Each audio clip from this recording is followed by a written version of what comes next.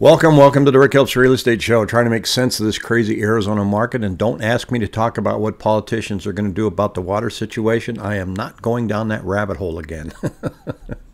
Chill, people, chill. I talked a few days ago about back on market homes, because when I tracked the 7-day moving average, number of new listings popped up a little bit right here. Not a lot, 200-300 homes. And I thought, what's going on? And I looked, and it was back on market that spiked up. So you've got new listings and then homes that were put back on the market. And, well, now that's since gone down a little bit, back to its normal trend. But our homes going under contract continues to get lower and lower as the interest rates increase. So I look at the Cromford report this morning, and they have an article about that back on market, and they share an interesting take out of that, and saying that that we can see that the 428 listings that were pending as under contract or contingency went back to active status in the week starting October 2nd. This is about 6.5% of the listings under contract falling through and being remarketed each week. At the same time last year, we saw 3.4% of contracts in escrow going back on the market. We also have a lot fewer listings under contract, starting with 6,593 when we last checked, compared with almost 11,000 last year. Well, the percentage of homes that are going back on market has definitely doubled. It's increased because we don't have as many new homes being listed. So there are, as a percentage, more homes going back on market. We had been running roughly 800 to 900 homes going back on the market over a 7-day period, and that's about 680 now. So the number of homes that are getting flushed back into the system has not increased, but the percentage has.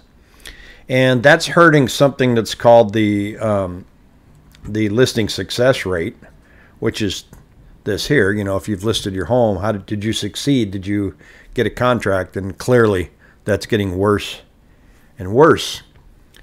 But what is back on market? There's a couple things going on. One is simply that the buyers just can't perform, and they, the interest rate spiked up. They didn't lock their rate, so they have to walk away from the contract, or usually negotiations didn't go well during the inspection period.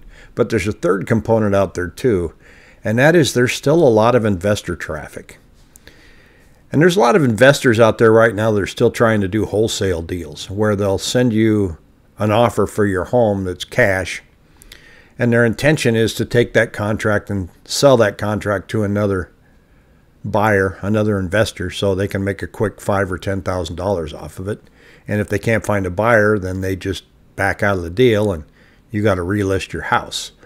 Or the investors say, I'm going to buy this house for, $300,000. And then they inspect it and they send in their general contractors, and the general contractor says, well, this is going to cost you more than you thought it would to remodel it.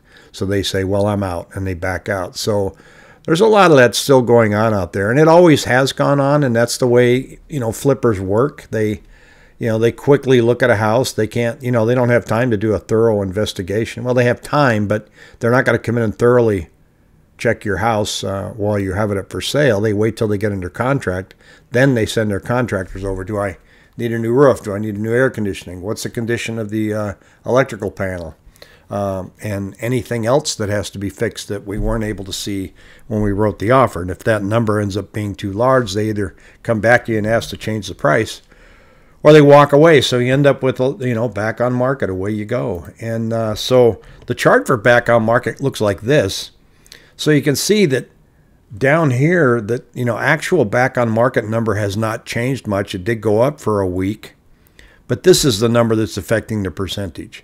Does it mean anything to you? Well, maybe not. I mean, if you went from 3.6 to 6, if you're listing your home, just make sure that your buyer is pre-qualified and that it's solid, and have your agent call the lender and talk to them, say, hey, how's this look? And here's listings under contract. Went up a little bit past couple weeks, but it has since been going down and down. That shouldn't surprise anybody. Again, here's your listing success rate that we touched on just a moment ago. But here's an interesting one right here, and I'm going to move my mug for a second. This is simply called Mortgage Credit Availability Index.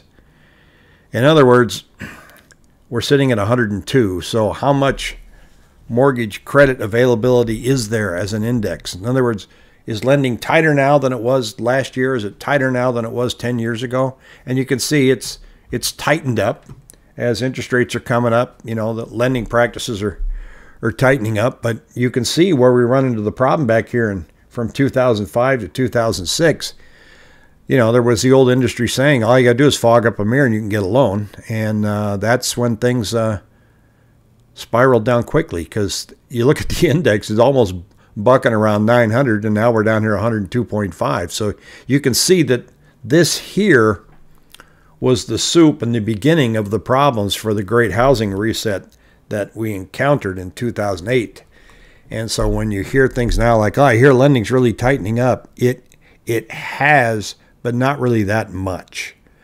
You know, as interest rates are going up, one of the things that's going on in the lending industry right now is, you know, they're really afraid that they're going to get you locked into a rate at, I'll just spit out 7%. And then what if rates go down next year and you got to refinance? Now they lose the loan. They're going to have costs incurred. There's fees they got to pay. And so there's more nervousness in underwriting. They want to make sure that that file is very, very solid. Now, the interest rate discussion continues more and more. And I got to tell you, friends, it's all over the map, mostly because of England. Because England tightened up just like we did, because they've got inflation. Now we've got double-digit inflation around the world in emerging markets like South America, Latin America, certain parts of Europe. And that's why the United Nations is saying, hey, United States, you got to back off on this higher rate run that you're on, because it's hurting everybody else with the dollar being so strong. So we're kind of between a rock and a hard place. You're trying to solve the inflation crisis and at the same time, you know, not ruin everybody else's economy. But the Bank of England had to just back off and inject all this money back into the system, more quantitative easing, because their pensions were in trouble. And it's not a real complicated math formula, but you can look up what went on with pensions in the UK, and are we that far behind them? Are we going to run into the same problem? And the conversations are starting to swirl. They're saying possibly. And so is that going to force the Fed to pivot? Well, another thing that's going on is, as part of that, why questions are swirling around who will buy more than $31 trillion of U.S. debt and at what price. So the article here is going on to say that for the first time ever, the national debt crossed over $31 trillion a month. This month, not a month, holy cow. At a time when the Federal Reserve is in retreat from buying government debt and foreign investors' interest in it is waning. So what they're saying is that the federal government is trying to pull back. They're not buying treasuries like they were. They're not dumping mortgage-backed securities yet. They say they're going to do that over time. They've just stopped purchasing.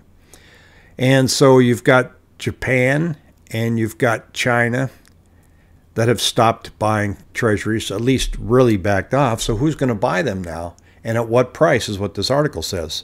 So what they're saying was, well, there's people out there that will want to buy these, but they're going to want a return. In other words, they're going to want to see higher interest rates in order to be interested in treasuries. And if they're not, and that liquidity seizes up, that makes getting a loan, getting a mortgage, all that more difficult. Not only a mortgage, but borrowing for businesses and everything. So we can't have that credit market seize up. So in order to keep it from seizing up, here comes the Fed again. They're going to have to come in and say, okay, all right, we're going to resume buying. We're going to go back to quantitative easing. And that's game over, folks, because that just means, well, we're just going to have to let inflation just run and run. So as we look at these markets and we look at what mortgage rates are doing, it's important to keep an eye on the bigger picture. You know, mortgage rates right now are sitting still at about 7.14%. It's not lining up too good right here. Let me see. There we go. 7.14. So we haven't had a big spike up yet today. But, you know, there could be a day where it starts flying up and then everything changes, and it could be a real game changer. So that's what we like to watch here and keep an eye on. The local market is definitely slow. if you got a house on the market, you're feeling it right now. The traffic is just dead. Very few people are going to open houses. So you're going to see just the sales volume continue to just trudge along the bottom as we get into our slow season of November and December. Now, October is not supposed to be slow, but alas, it is. And so, it is what it is. So we'll just keep watching it and see what happens from there. But thanks for watching. Hit that like button and don't forget to subscribe. Take care.